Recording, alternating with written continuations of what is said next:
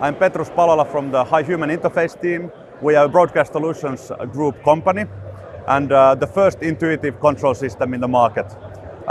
In this year's IBC, we are showing our brand new Grass Valley AMP integration. We can discover the producers and consumers of the GV AMP ecosystem and seamlessly switch and route between those sources and destinations.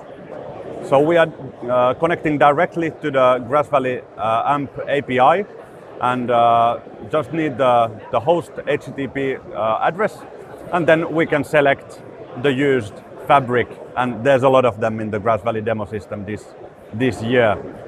When the fabric is selected, we will auto-discover all the workloads in that fabric and be able to add any of them that are of our interest. And in our node view, you can see the added workloads. So we have clip layers and test signal generators and virtual cross points, and then they can be accessed through our streamlined control panel as anything else, like a baseband matrix, like any device on the market and supported by High.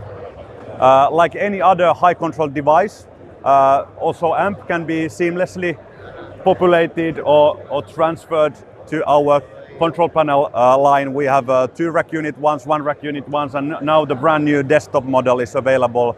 To configure your panel, you just select your preset, which consists of the tags that we want, that are automatically folded below here.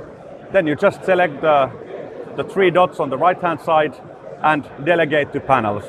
Select the wanted panel and hit delegate. And that's all you need to do to have your AMP instance or AMP fabric controlled by High. For this demo setup, we have created a GV AMP dashboard to visualize the switching between consumers and producers. But you don't necessarily need the dashboards at all. You can just use High, discover all the nodes and route between them. This is just to visualize how easy it is to recall snapshots from High, and it will automatically affect to the dashboard created in the GV dashboard. As a built-in feature in High, we have the diagram view where all the signal flows can be easily followed, where the signal is coming from, where it's going to, what is the source and where it is distributed. We can easily recall snapshots from High, and this diagram will be automatically updated to perfectly visualize the flow of the signal in the AMP instance. For more information, visit high-app.io.